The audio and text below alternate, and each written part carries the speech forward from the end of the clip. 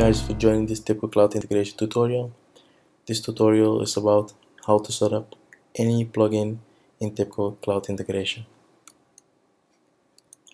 So when you scroll down to the bottom of this page, this is the cloud.tibco.com website. You'll find documentation.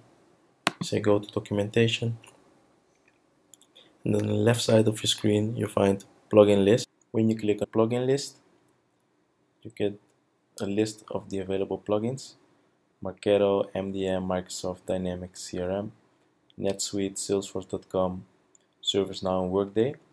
And we also got some community plugins such as Amazon S3 and MQTT Community Edition.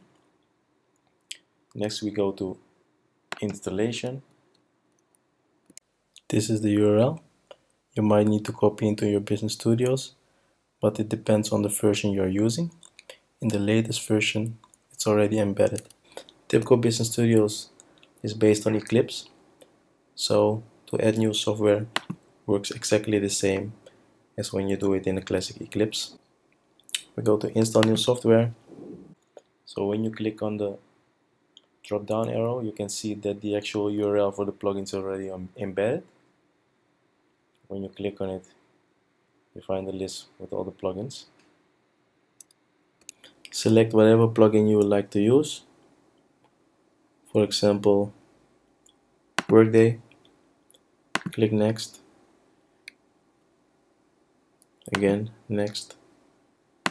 Accept the license agreement and say finish. And now it will start to install the software.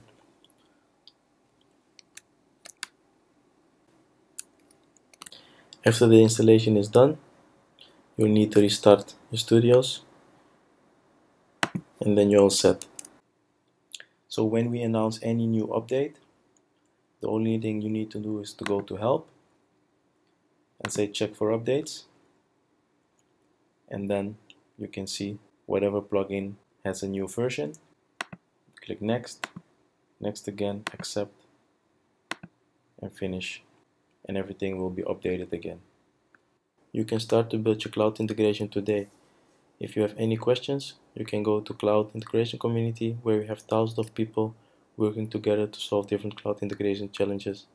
Thank you so much for watching. I'll see you next time.